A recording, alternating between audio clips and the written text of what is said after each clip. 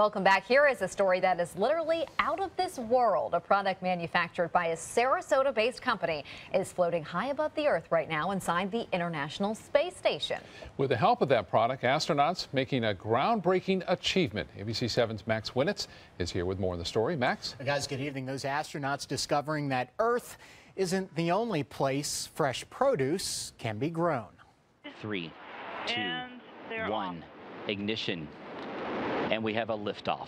The next time a NASA crew blasts off for the International Space Station, they'll likely be carrying this on board. These tiny objects may look like something you'd find on, let's say, the moon, but it's actually fertilizer developed at Sarasota's Florikan plant. That fertilizer assisting in the growth of fresh produce on the ISS. Instead of being in a closed box with a door, the chamber has transparent, collapsible and expandable bellows, and so the crew can just, float by and see the plants growing in there. It's unearthly, says Florikan founder Ed Rosenthal. If you would have told me that one day NASA would be using our fertilizer in space in microgravity or zero gravity to grow vegetables, I would have asked you, boy, I don't know, what are you smoking? No, there's no way.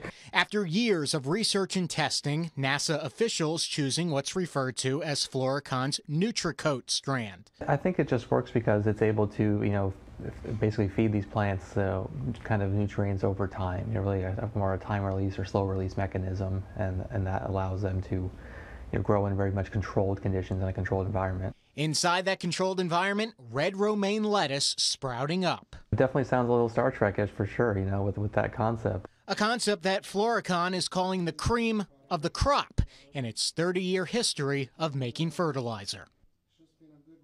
Isn't that pretty neat? The produce on the ISS, the astronauts can't eat it as of right now. They need to bring it back to Earth for some more tests to be done before it can be consumed. But they're thinking about doing tomatoes next.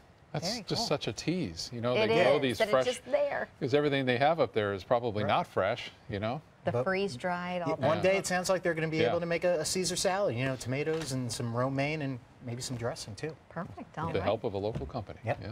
Thank you, Max.